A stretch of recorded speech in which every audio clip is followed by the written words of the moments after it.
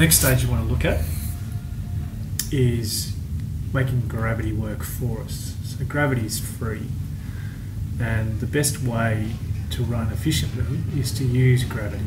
So when we do that, we look at leaning, and by that we talk about leaning from the ankles. How do we get used to that feeling of using gravity? If you've got a partner, get your partner to hold you by the shoulders.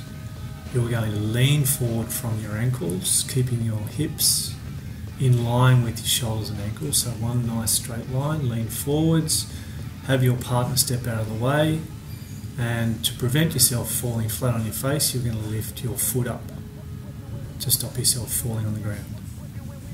And what if you don't have a partner?